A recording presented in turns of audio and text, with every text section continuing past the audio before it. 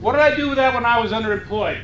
Well, I went in and I changed it. Instead of saying visible to only my connections, I changed it to visible to anyone. Where does that show up? Well, that shows up on my profile to those that aren't on the first level, and to the first levels it appears on their homepage. So, what did I put in there? Larry is looking for a fantastic opportunity in the Chicagoland area where he can use his networking skills to assist with the bottom line. What did I do with that? I said, pick me, I'm the one you want to go to. What else happens because I did that? I said it shows on my profile. LinkedIn gets a query from Google every day. Who has modified their profile?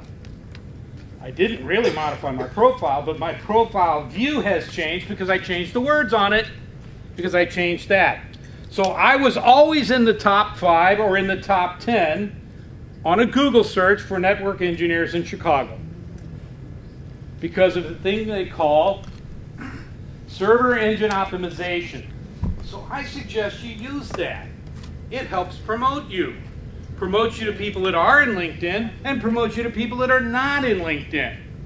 People that are not in LinkedIn, when they do a Google search for, in this case, senior network engineer, they would come up with a list of senior network engineers. In Chicago, I would always be in the top 10, generally in the top 5, because I tried to change it every day. If you're looking for candidates for a role, are you going to pull 50 people out of Google? Or are you going to pull somebody in the top 5 or 10? And on my profile, you'll see that I do not have a picture. There's a reason for that. Every gray hair on my head belongs to my oldest son. But the reality is, I'm looking for work if I'm looking for work. And I have heard time and time again from people who are in the HR field, they don't want to see my picture because they don't want to see what I look like, because they want to look at the skills that I have and they don't want to be swayed or persuaded by a photo. Basically, this is a copy of my resume verbatim. I went to a lot of work to make my resume scream my name. I went to a lot of work to make my resume say what I do. I didn't want to reinvent the wheel. Why would I? There are a lot of people that tell you, adjust your resume to the job. There are a lot of people that tell you to do that kind of thing. It's difficult to do in this product. You only got one presentation, one play. Okay? But I've never been a big fan of that anyway, because then I have to keep track of every resume I sent and every time I tweaked it, so that if I end up going to a job interview, I got to find the resume I gave them and print it out.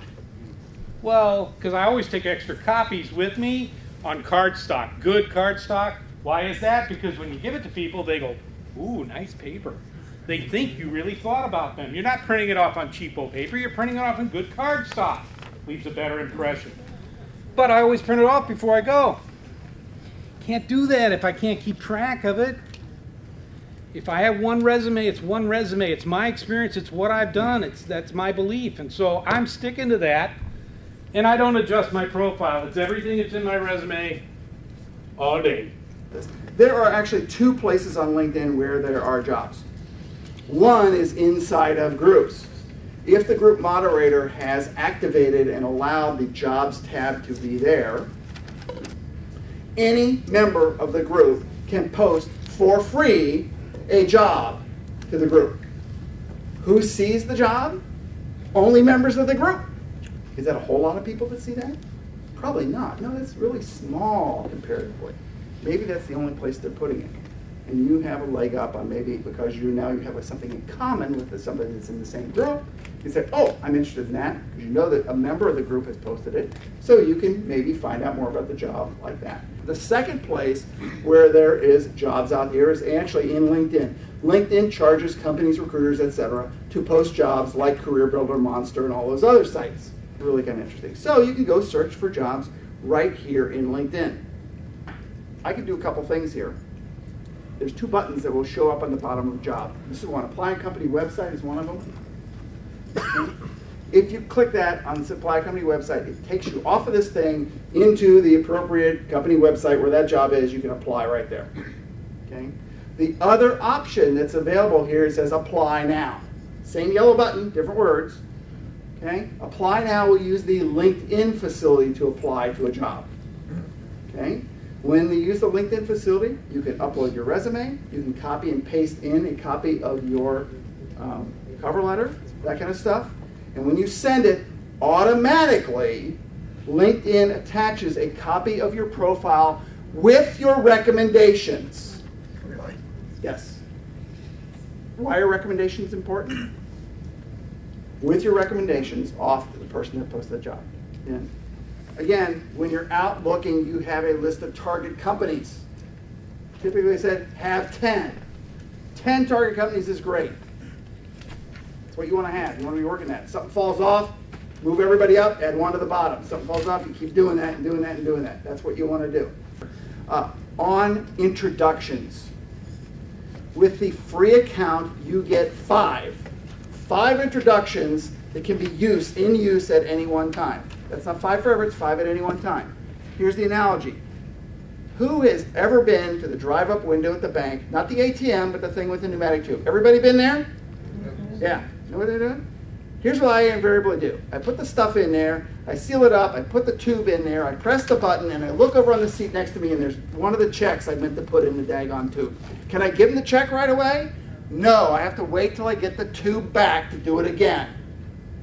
Think of these introductions just like that. It's a message tube. I put my messages in there. I press the button. It's gone. I can't use it until it makes the round trip and comes back to me, either by somebody rejecting it or somebody saying at the end, I'll get it, whatever. And in this case, it's a little bit different. You can also, if it stands out there for a little too long, you can go to the sent introduction. You can get it, and you can actually withdraw it and get it back before it completes the cycle.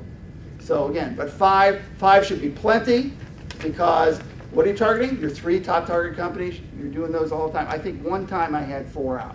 One time in a year and a half of searching.